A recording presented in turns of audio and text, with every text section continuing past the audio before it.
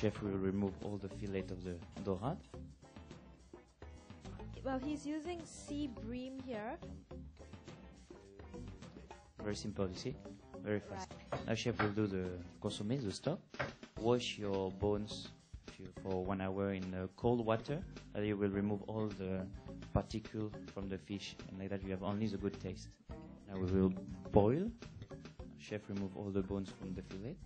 But in Japan they do a different technique, which you can do like that. They cut the two parts of the fillet, the top and the belly, the blood part just below the skin, and chef use for the consommé because it's quite very tasty. And then chef will remove the skin.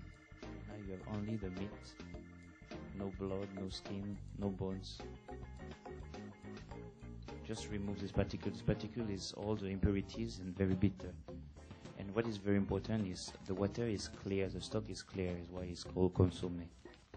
We will infuse the kombu inside, just cut few pieces, and now we start to be umami, this flavor.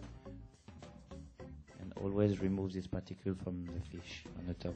For 15 minutes, just very slowly cooking, slowly simmering, slowly. We put the raw fish on the bottom of the plate, Chinese cabbage, the salmon raw, salted one.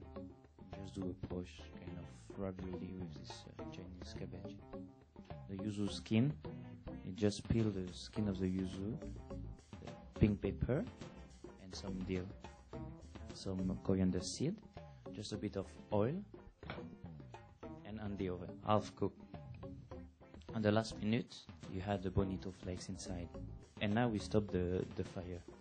We just infuse. Because if you cook the bonito flakes inside, it will be very bitter.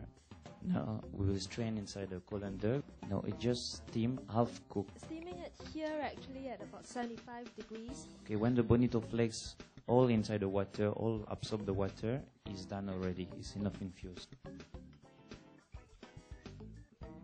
Etc. to have this coloration, this nice taste of meat. And after, yes, we put inside water and we cook for 1 hour and a half. And we just pour a bit of soya sauce inside, really last minute, just before to serve. It's very simple but so pretty and so fresh.